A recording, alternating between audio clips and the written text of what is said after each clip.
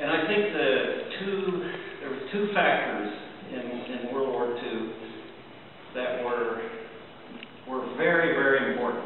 The first thing I got to tell you, though, that World War II was such a big deal that no single event or no single thing won the war.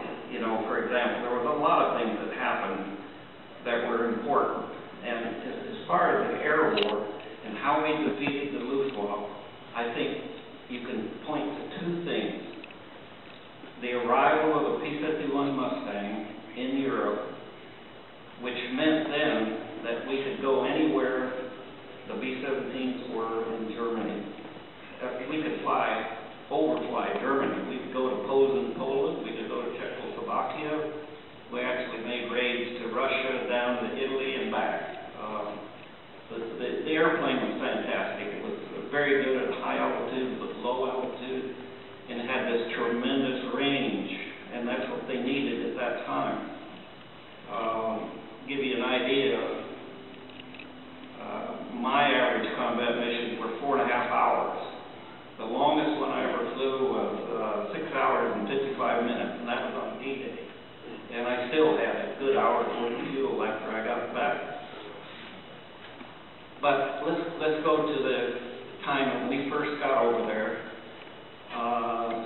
And then I have to remind you that the Army Air Corps thought that using the heavy bombers in formation in daylight so they could get accurate bombing with the Norden bomb sight, so they could go after military targets, that they could go into Germany and destroy those military targets and win the war, you know. Well, it didn't happen that way. The Brits tried it, and they got such tremendous losses that they started bombing at night. Well, we're Americans, so we're going to do it our way.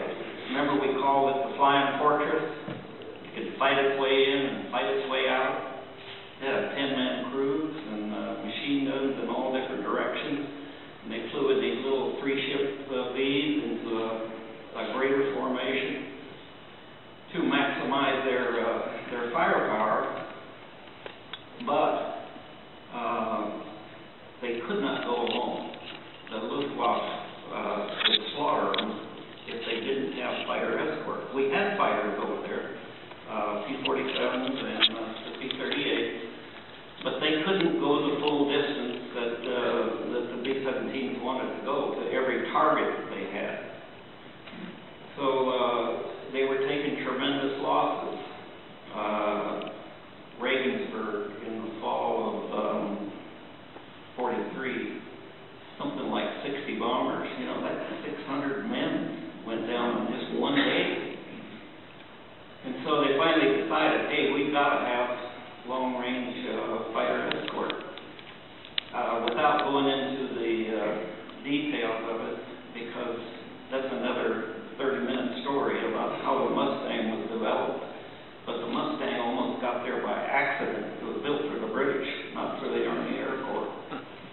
And but it arrived at the right time with the conversion to the Merlin engine, which gave it that tremendous performance.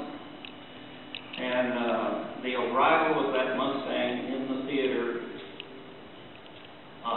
in the fall of 1943 was significant. Now you go to the other thing. The 8th Air Force was run by bomber pilots and the bomber philosophy. And when they finally realized that they had to have fighter escort, they dictated our escort tactics because they ran the 8th Air Force and we belonged to the 8th Air Force. And they said, we want you to fly with us, close to us. We want to see you. Really wasn't the way to do it, but those were the orders.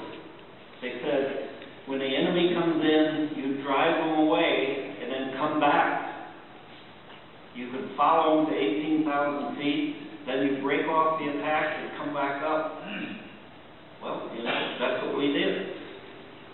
And the spring of 1944, well, I think it was actually late winter of 44, General Jimmy Doolittle took over the 8th Air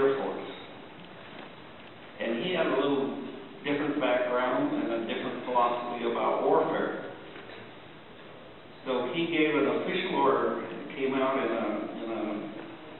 all the fighter groups in the 8th Air Force, and it was called Pursue and Destroy.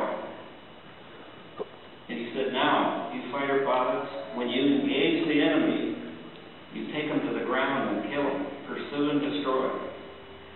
In the spring of 1944, I think most historians agree that that's the time when we broke the back of the Luftwaffe. And how we did it, they still had plenty of airplanes to fly. They ran short of pilots.